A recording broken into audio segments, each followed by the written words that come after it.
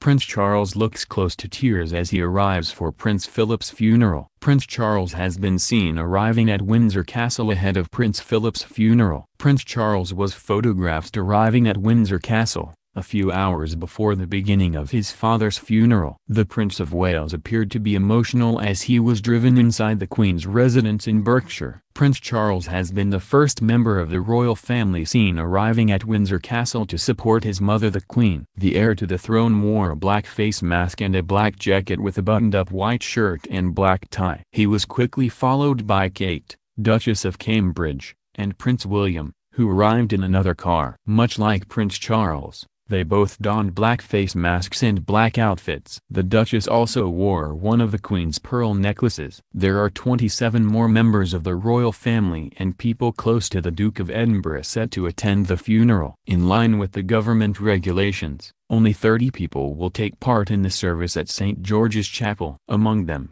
there will be the Queen, her 4 children and 8 grandchildren. The Queen and Prince Philip's great-grandchildren won't be in attendance, as well as pregnant Meghan, the Duchess of Sussex, who has remained in the U.S. following the advice of her doctor. Before the funeral beginning at 3 p.m., at 2:45 p.m., a procession will start from Windsor Castle, which will bring Prince Philip's coffin to the chapel. In a break with royal tradition, the Queen won't lead the procession but will follow it in a car. Her firstborn Prince Charles will walk behind a special Land Rover designed with the help of Prince Philip, alongside with his sister Princess Anne. Their younger brother Andrew and Edward will follow them. Behind the Duke of York and Earl of Wessex there will be Prince William and Princess Anne's son, Peter Philip. The Duke of Sussex, who flew earlier this week from the U.S., will walk behind his brother. Prince Philip died on Friday morning last week, as announced by Buckingham Palace. A statement shared by the royal family read, "It is with deep sorrow that Her Majesty the Queen announces the death of her beloved husband,